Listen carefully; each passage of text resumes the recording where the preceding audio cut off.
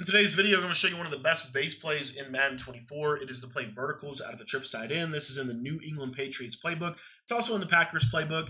If you guys want to get my entire trips tight end offensive ebook, I'm going to put a link to that down in the description.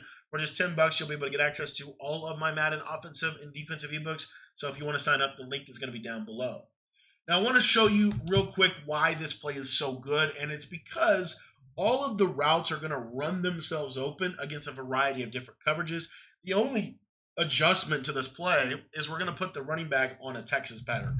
Now, if you don't have running back apprentice, get running back apprentice if you can, okay? Because it is that good of an ability this year. If you don't have it and you can't get it, all you need to do, put the running back on an in route or put him on an out route. Now, this makes this play worse against a send 5 out of 3-3 cub. And the reason why is because if they send 5 out of 3-3 cub and he's on an out route, I got to throw this really quickly, and you can't always do that, especially with the way the user plays. But when you play him, or when you put him on a Texas pattern and they send 5 at you, this is what makes this really good, is the user can't get, because the user has to stand right where he's at there to make the blitz work. So if I see that right side linebacker blitz off of the edge, my first step is I'm throwing this right here, and we're going to take our quick yards against this. That's why part of why the Texas pattern is so good. Now, the best way to do that, if you don't have, let's say you want to run this play, but you just don't have the route, right? Then all you need to do is wheel him. This will help with the quick throw. So you can quick throw the wheel, and you see that even though I'm getting instantly pressured, I'm able to get the ball out and have a quick read. Okay, but again, I really recommend the Texas pattern. It is the best way to run this play. So now they have to basically put a zone over there to defend that. So one of the zones they might put is a hard flat defender. Now on the backside of this, they might put, a vert hook, but we'll get to that in a minute. So when you see that linebacker drop back in coverage, then what you want to do with your eyes is you want to turn your attention to the circle receiver, which is the best route on this play. So you see here, against man coverage, this circle receiver is going to absolutely just run himself wide open, and you're going to rack catch that, and that's going to be a touchdown 99% of the time against cover 0. They have to run with that as a user defender. So they have to run with that as a user defender. They also have to take away the angle route quick. So what you're going to see is they're going to basically go from the angle route to the backside or to that deep crosser. So because they go to the deep crosser, this is where this Texas route becomes even more important, because now they go to the deep crosser, right? And then we can check down to the angle route under the middle of the field. Now, for some reason in practice mode, I can't really explain it right now. I don't know why this happens, but the angle routes run significantly worse in practice mode than they do in a game. So you'll see here, like sometimes he gets a really good cut, sometimes he doesn't. But in game, it's normally always going to be that sharp cut that's going to be able to beat man-to-man coverage. Okay, so you have that over the middle of the field. The other thing that you have over the middle of the field that's really important, or the other thing that you have that can beat man coverage that is really important to talk about is this tight end corner. So this tight end corner route is a sharp corner. It's kind of like it's a really sharp corner. And so what you're going to see with this is I can freeform this down into the outside, or just in general pass lead it to the outside, because sometimes freeform is a little bit weird this year. So I can get this ball to the tight end, and essentially it's a pretty safe throw. And sometimes it might get knocked out, but it is a very safe throw. So you see here, boom.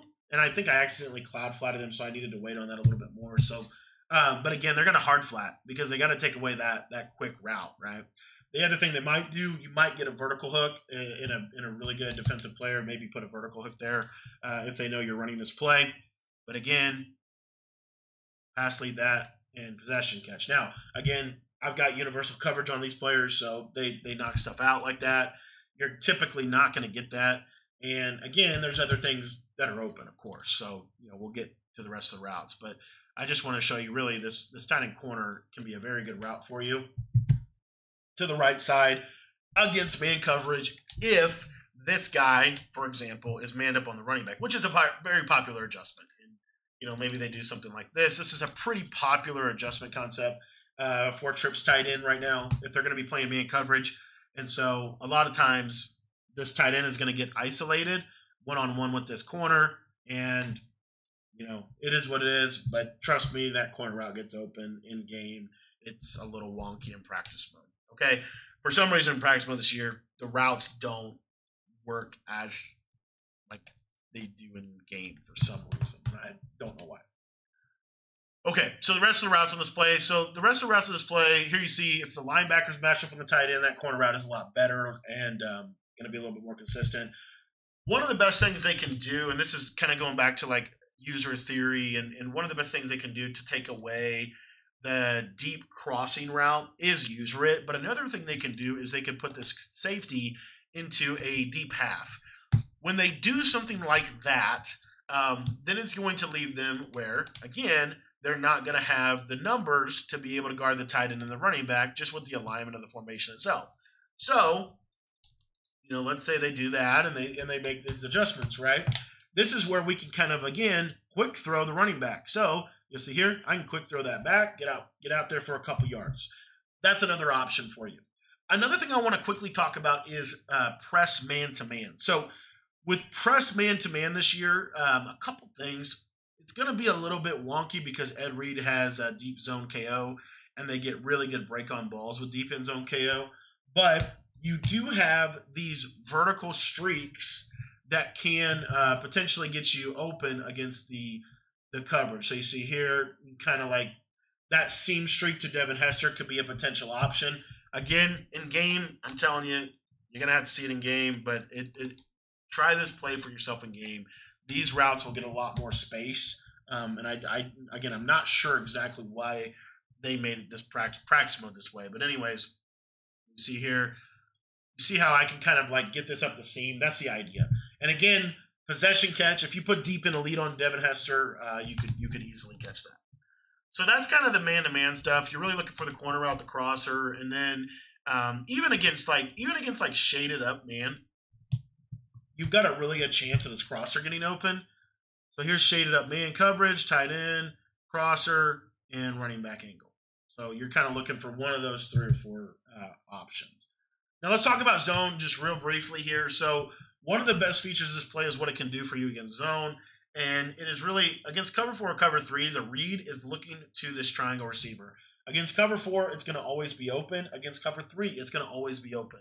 And so they have to basically adjust to that by manning up that number 2 receiver in the trips formation, which, if you think about it, it opens up the other receivers in the trips formation. But there's cover 3, cover 4. That seam streak was open both times.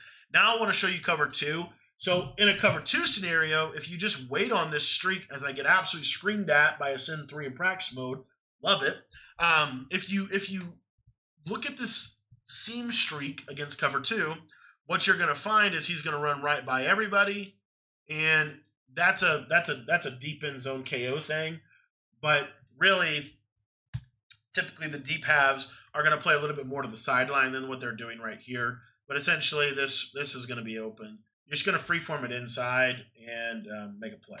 I like to possession catch it if I'm playing deep end zone knockouts because deep end zone knockouts are really good right now, and we have a video that literally explains why. But again, you can hit this. You can hit this seam. The other, again, the more you wait on this, the more open it's going to get, and you could potentially bomb cover 2 over the top for a touchdown. So another thing that you're going to be able to do, though, on this play is work your backside. So if it's cover 3 or cover 4, your tight end is a really consistent option for you. When he cuts to the sideline, you're going to possession catch that just like that. And as you can see, because and the reason why is because the vertical crosser is going to create a significant amount of space for the corner. Okay, so here's I think this is cover 4. You see possession catch, and the fact that the tight end is a sharp corner makes this a little bit better against that coverage. And then last but not least, you always have middle of the field stress. So let's say they're playing cover 2, and they're going to have to obviously adapt the cover 2 a little bit, right? But let's say, they want to stay underneath, right? They want to stay underneath and they want to take the running back route. Then what you're going to see is this high-low between the running back and the vertical. So you see the vertical right there, and you just want to basically cut it off before it gets to that zone defender. That's a little bit of a more advanced throw, and it is going to require a little bit more of a timing. But another thing a lot of people like to do against trip side in, is they love to basically cross-man trips tight end. So you'll get something like this. This does a really good job against cross-man as well because, again, just the way the route runs, you're going to see here locomotion, and you're just going to pass lead that open, and you could potentially bomb crossman for a big play as well. Guys, thanks for watching the video. If you want to check out the rest of the ebook, join the Patreon. $10 gets you access to all of the offensive and defensive ebooks, as well as all of the updates that we have to those ebooks and any new ebooks that we release while your membership is active. I think verticals are a really good play. There's a lot you can do with it, and the routes run significantly better in head-to-head, all Madden. So just keep that in mind. But thanks for watching the video. And again, if you want to get my entire trips tight end offensive ebook or just all the ebooks in general, head down to the description and go join the Patreon by clicking the link down below.